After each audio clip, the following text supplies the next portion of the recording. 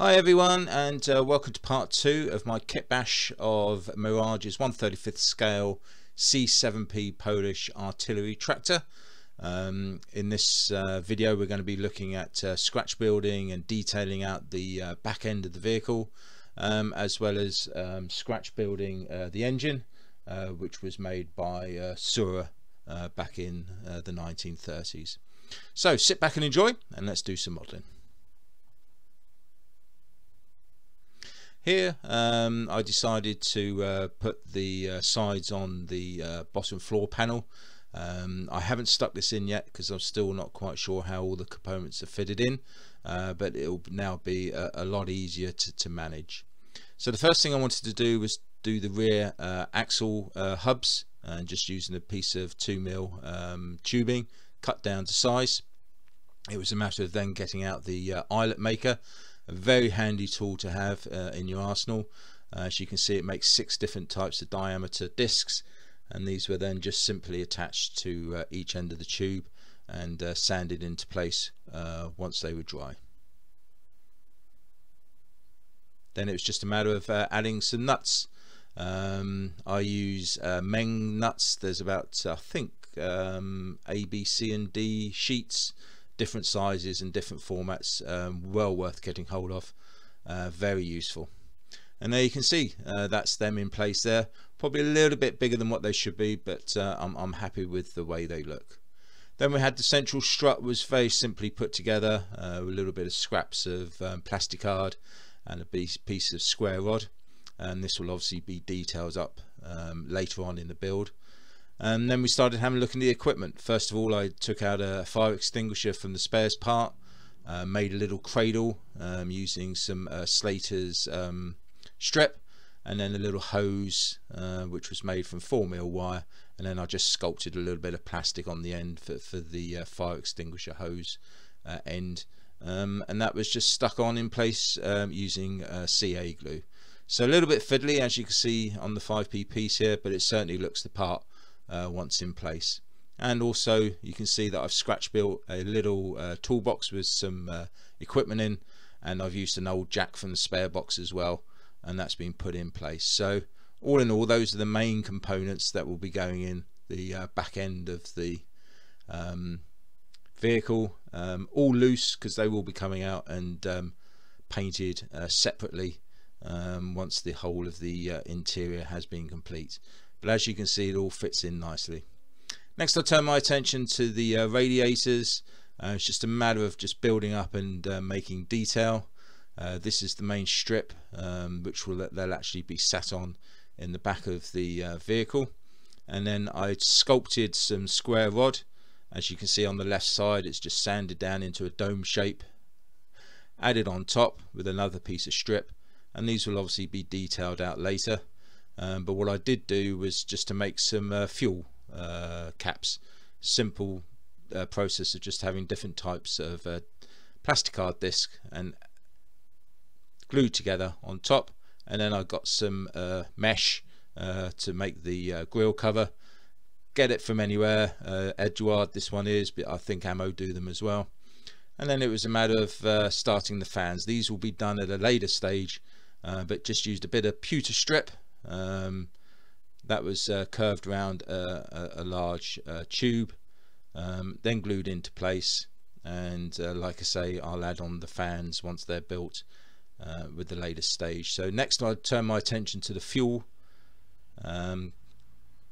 storage in the back. I have no photos at all of what they're supposed to look like, so I just made them as best as I could to fit in, again using some tubing and some Slater strip to add a bit of detail.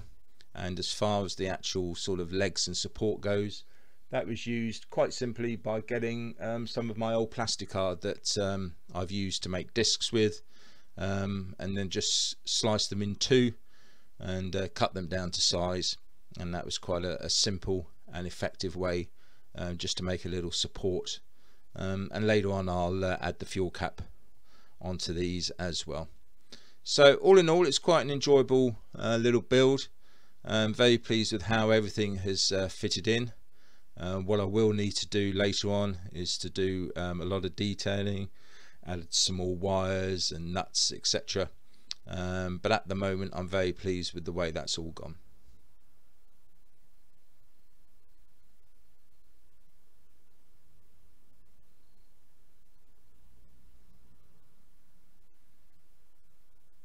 So again, just to recap on the radiators with the grille, there is still some more detailing to be done on the top radiator cover and on the fans at the back, but very pleased with how they have turned out. Eventually there'll be some pipe work going into them from the engine itself. Again, this support very basic, and there'll be some more rivets, etc., to be added on at a later stage. The jack, very straightforward. Had to do a little bit of cutting just to get that to fit into place, but that worked out well. And one of my favorite pieces, which is the fire extinguisher with the cradle on there. Looking forward to painting that up, and that will certainly look the part once done. And there we have the fuel cans, nicely detailed, but again need to have the caps put on.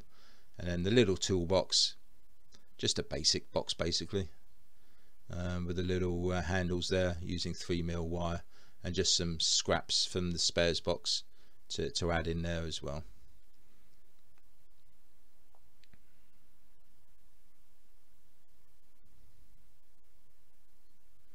So as you can see, all the floor plan's been done. It is a matter of detailing this out now. There's a few wires and brackets to put up along the side hull. Unfortunately a lot of it will be covered up, but it will certainly look the part. Now what I've done is to start making the basic shapes for which the engine will be made from. For all you petrol heads out there, you can see this is a 5-cylinder, and it should have been a 6-cylinder, but I'll go through that problem with you later on in this video, and just starting to put some of the shapes into place, and then we can create the engine block itself. This was done with square rod. This particular process, I use a lot of glue to seal all of the seams, and then what that also does is give me an opportunity to sand it all into place, because it's a lot easier to sand the round lines and create that rounded shape to the engine, and we have a good foundation now from which we can work. The front hub, that was used by simply making discs from plastic card, gluing them all together again with a lot of glue, and then just sanding and shaping it into the rounded shape that you require from the front. And similarly for the bottom of the engine, 3 bits of card were put on top of each other, glued into place and sanded down, and as you can see, that's created a nice form for the bottom of the actual engine itself. I started off using tubing to make the 6 cylinders. I must have just had a senior moment, but for some reason I made 5. I actually changed my mind on the size, as you will see in a minute. So I actually went from 2.4mm tubing to 2.8 solid, and these are the solid ones. They were sanded down on each side to give straight edges, and that gave more of a realistic look. So this is the very rough start of it, and that compares with the 5 tubes. So as you can see, it does look a lot more realistic as far as size goes, but again there is one missing. I then did the banding at the top for the exhaust holes, etc., to be put on, and there we go.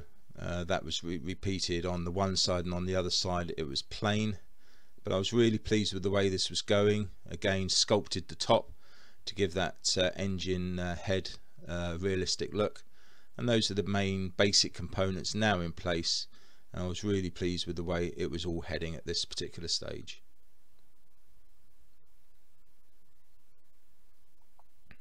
There was a back panel that was put on as well, as per the diagrams that I was working from, and then we came on to the exhaust. A simple use of sanding down some tubing.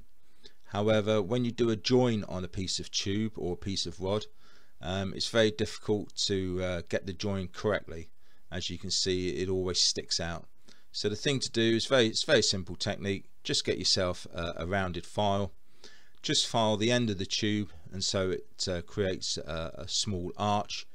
And then as you can see now, when you add that particular piece of tubing on, you get a lot more of a snug fit and more realistic as well.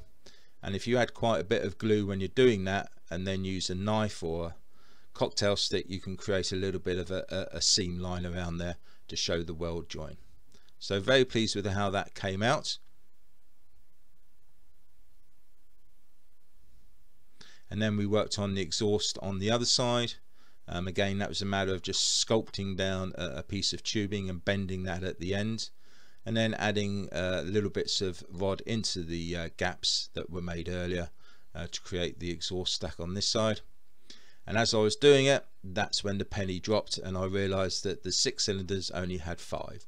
So it was out with the saw, and I had to saw the bottom off of the engine because I was quite happy with the way the top was.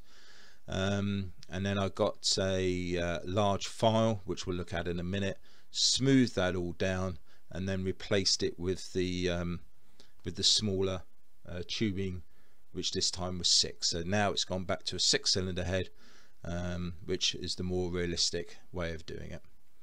And this is the sanding block that I use. It's ideal for larger parts to get it down and have a level platform. You have the thick grit on one side, and you have the thin grit on the other side. They're not cheap, but well worth the investment if you're going to do any more scratching work. Then I started adding some more details onto the side. Here we have some copper coils, very easy to do, just wrapping 3mm wire around, and then just using some jewelry. I think this is for use on your fingernails and that sort of stuff, just to add little caps to the top. Doesn't look pretty now, but once painted up it will certainly look the part. And then again we have to come to do some more sculpting. Again, just get a little bit of square rod, cut it down to size, then get your sanding sticks and just gently sand down the edges and create the form that you require, which in this case was like a triangular conical shape. So not brilliant, but I was pleased with the way it came out. And as you can see, once put in place, the engine's starting to create a bit of form now. Always check to make sure that the scratch parts fit in with the kit parts, and that was all going very well indeed, so I was pleased with that. Then we have a couple more parts that were sculpted from rods, and just adding some detail there with some 0.5 rod and sheet at the top. Then we had to do another bit of exhaust. These are the parts that we used, again using the techniques that we used on the initial exhaust work, and then it was just a case of putting them all together using the same sort of techniques. Here, just to make the filter look a little bit more filter like, I'll just put a bit of mesh around, PE mesh on that.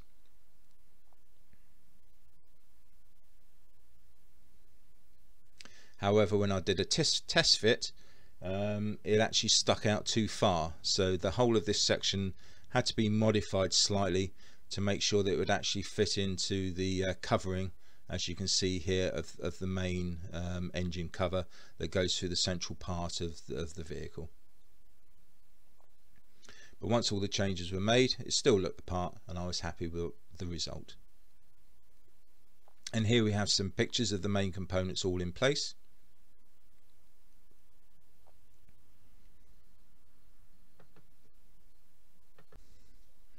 However,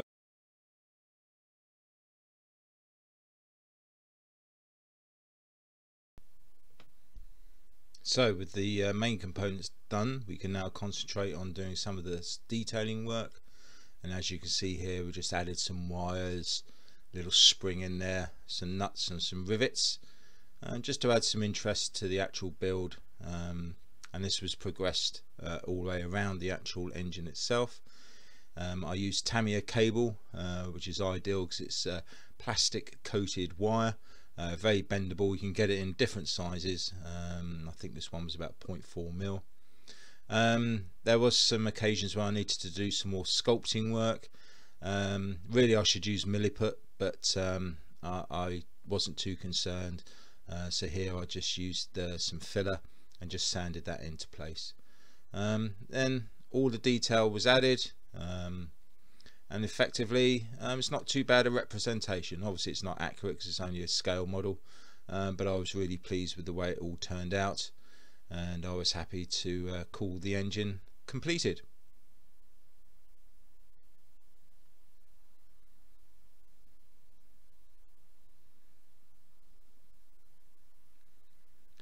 So all that leaves me to do now is to say thank you very much indeed for watching the update. On the next part 3 we'll be looking at some more detailing and detailing the actual kit parts, making them accurate, and then we'll actually be able to finish the internal works. I'm not quite sure how things are going to work as far as painting goes, whether I'll do it all at once or whether I'll do the painting first before I continue with the rest of the build. The whole of this project is developing as it goes, so it is very fluid. So I'll leave you with some stills, and it just leaves me to say thank you very much for your continued support of my work and for the channel, and happy modelling.